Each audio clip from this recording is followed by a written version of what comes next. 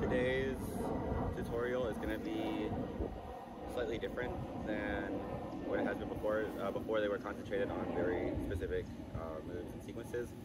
Today is going to be kind of a discussion on just how to work around what people know as a Z-plane. I was asked to do this by someone new, so I felt like it would be good to post about it and see if people can either add on to it or, just overall, like if it helps anyone or if people can help out with this, it would be really great and help a lot of people.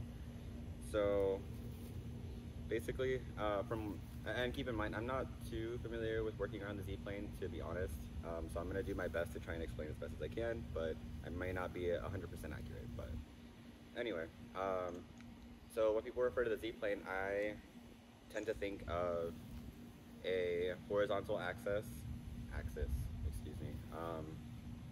Normally, it's the way that the rifle works around your body on a horizontal axis, either around your body or out in front of you. So it could be things like working around, things like that, or even even the hourglass would probably be something like that because it's going around the Z-axis. So basically,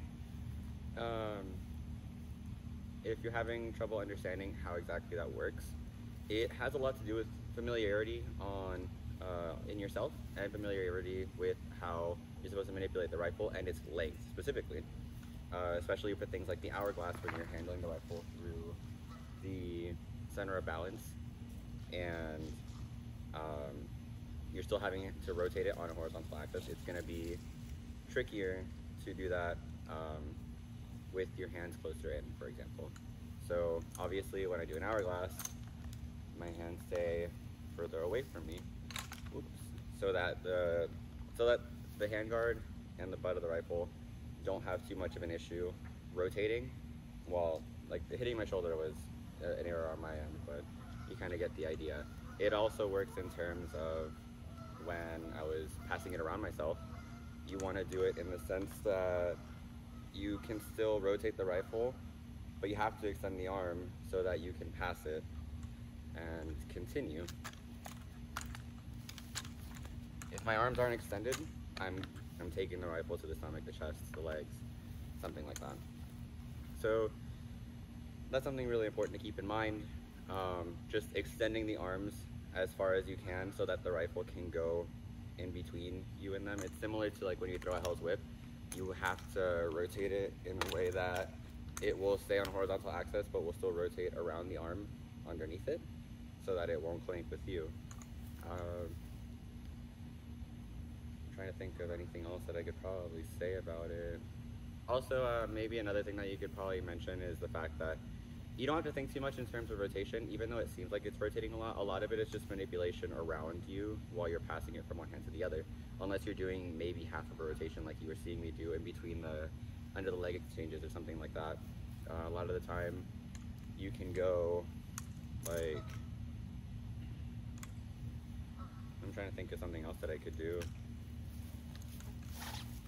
Something like that, I guess, could be considered Z-plane. But even there, I wasn't rotating it. I literally threw it around and just passed it to myself afterwards. Something like that. So yeah, I don't know, I'm not too familiar with Z-plane stuff. So again, I mean, my experience is kind of limited. So again, it would be stuff like the hourglass, and again, key here is to keep it on a good flat axis while importantly keeping your arm further away from you so that the ends of the rifle do not hit you while they rotate.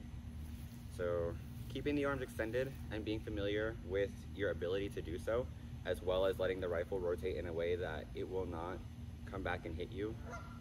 So you have to be familiar with how comfortable you are holding the rifle away from you for an extended period of time, as well as getting used to the length of the rifle itself rotating like that around you so that you don't get hit.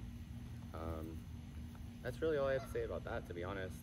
If there's any other questions or concerns or any kind of advice on it, please leave it in comments or DM me and I can make a follow-up video on this. I might try and mix in some tricks and then some discussion posts that'll kind of go overall, like flow, like footwork, like technical drill, how to, I might do one that might be like how to